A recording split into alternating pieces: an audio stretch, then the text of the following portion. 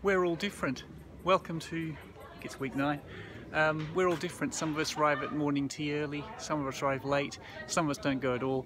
That's not really it. We all have different personalities and strengths and weaknesses and things we get upset about, and that's what this week is all about. Not so much cultural differences, but more individual differences, personality differences, and we'll be digging into the Myers-Briggs, which I found particularly helpful on our team in Bulgaria, and since then.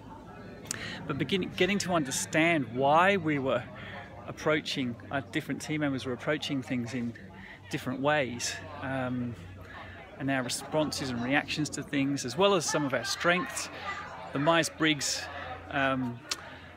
particularly doesn't really highlight weaknesses. It just talks about strengths and preferences in different situations. And anyway, I think it's enormously helpful, but it takes a while to get to know what your type is. It took me maybe a year and a half to really accept who I am, according to that little thing. Now, each of these ways of understanding different personalities, I see us like a watermelon, and you can take an infinite number of slices, and each like cuts through the watermelon, and when you look at the face of the watermelon that you've cut, it's like that's just one slice, one face that you could possibly cut, one way you could see this complex integrated whole of a person.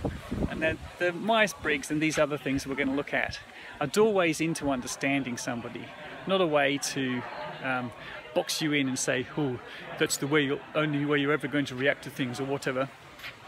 They're a doorway into understanding who somebody is.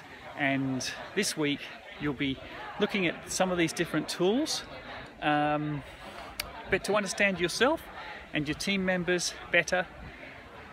The team I'm currently on, I won't include any real names, but let's say there's 3 or 4 of us in the kind of core team, and I know that one of those people is particularly good at organising stuff.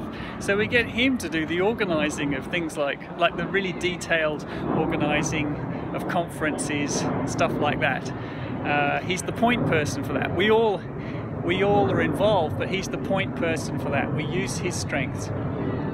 And another in the team is particularly good at being like an ambassador to outside organisations. And we all do a little bit of that, but there's one person who's particularly strong at that. And so we try and foreground him and ask him to do those things. He's like our point person for that.